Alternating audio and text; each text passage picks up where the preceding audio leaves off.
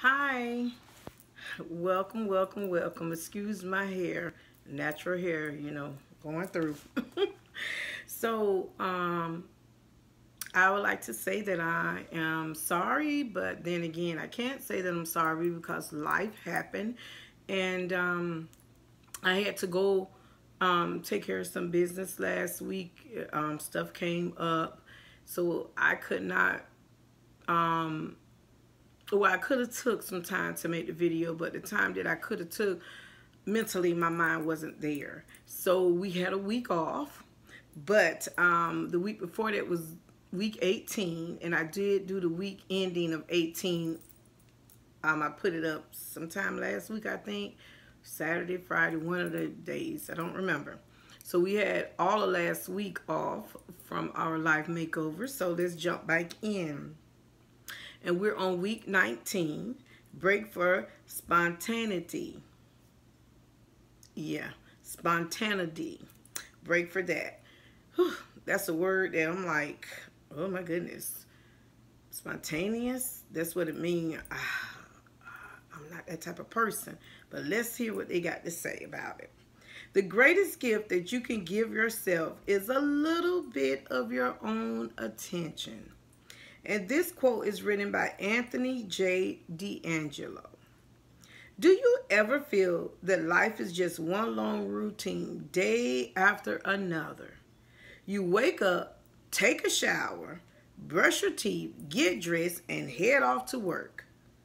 And blah, blah, blah, blah, blah. Well, if one more day of the same old stuff makes you feel cranky, it might be time for a spontaneity break. Now, I know that the idea of scheduling a spontaneity break sounds like a contradiction in terms. But when you consider how our society lives and thrives by the clock, it makes sense.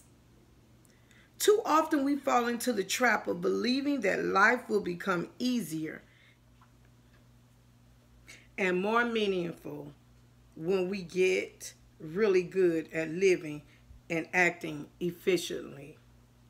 But schedules, clocks, and well-planned time can squash our creativity spirit.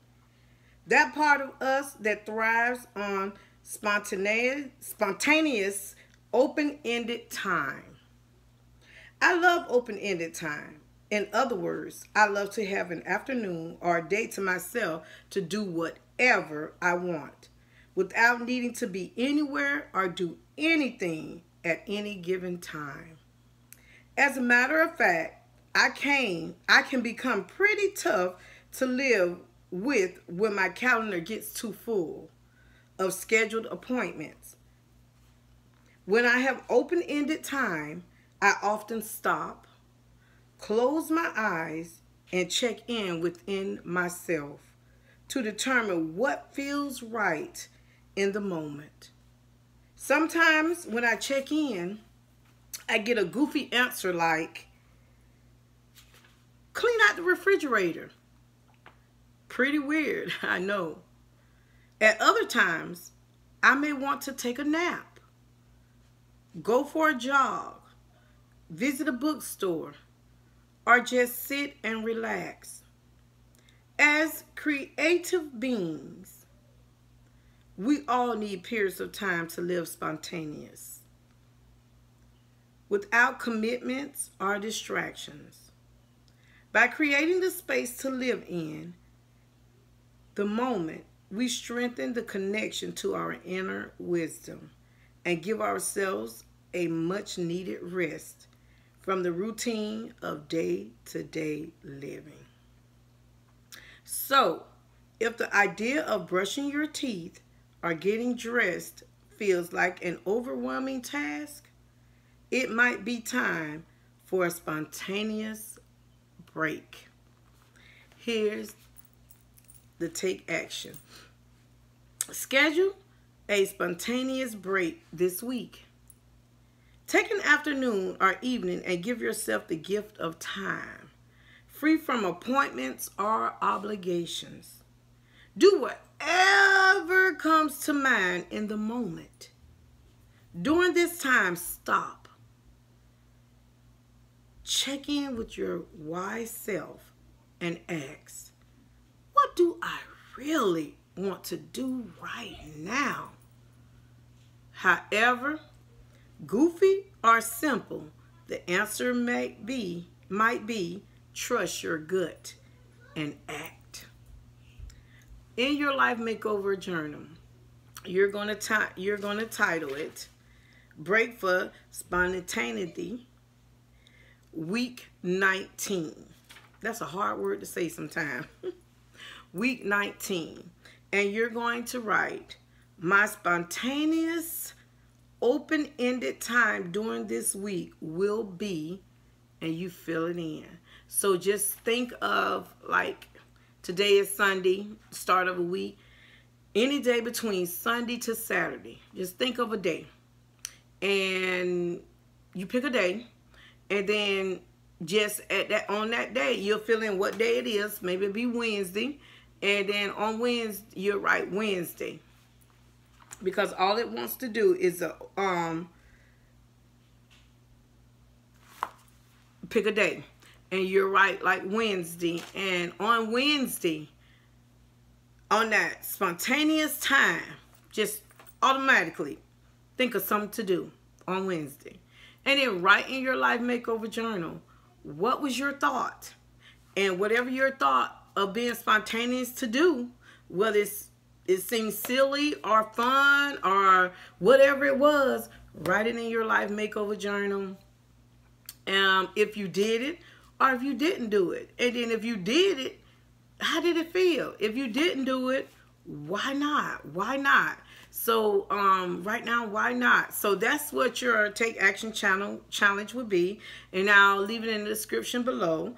You're going to write in your Life Makeover journal, my spontaneous, open-ended time during this week will be, and you pick a date, or day, and write. And then I want you to add, please, what was your thought? What did you think of doing it? And if you did it, how did you feel after you did it? If you didn't do it, I still want to know your thought. You know, still write down your thought. And if you didn't do it, write down why you didn't do it. Maybe you felt it was silly. Maybe you felt, that was too much or whatever. Write it down. So, I hope you enjoy being spontaneous this week. Yep. So, I can't wait to see what I'm going to be spontaneous about this week. But I enjoy you all. I love you all.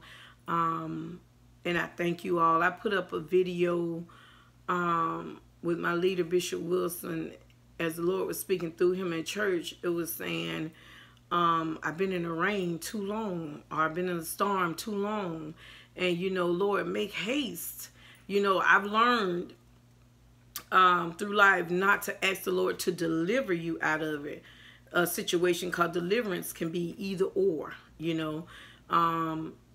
But Lord, give me the strength to go through. That's my prayer for now on. Lord, give me the strength to go through. Lord, keep me keep training me, keep the warning in me to put all my trust in you. I can say it, put all your trust in the Lord, but to be honest, sometimes we just don't. I'm gonna speak for myself. I don't. I want to question, you know. But that's flesh. That's not my inner part. That's not my divine part. That's my human part. So, Lord, I'm learning to put all my trust in you. It's a learning thing. We'll forever learn as long as we live on this earth. It's a learning thing. And what got me on the day that we went and the Lord was talking through Bishop Wilson, the Lord knew just what I needed, because I just want to throw up my hand and just walk away. But I'm still, Lord, I want to trust you. Lord, I believe that you're going to do it. I know you're going to make a way. And I went to that meeting that night, and my heart wasn't right. But Jesus got a hold of it, because in that, it told, in the conversation, in the preaching of the word, it told everything I was going through. And it gave me a way out. I climbed out on Jesus. That was my way out. He knew just what I was going through. And then In that, he said, in the preaching, the Lord said, I don't know when and I don't know how, but he going to bring me out. He going to make a way. And I said, that's not saying I said to you too. I know the Lord was talking to me. I don't know when. I don't know how. And I definitely don't know where.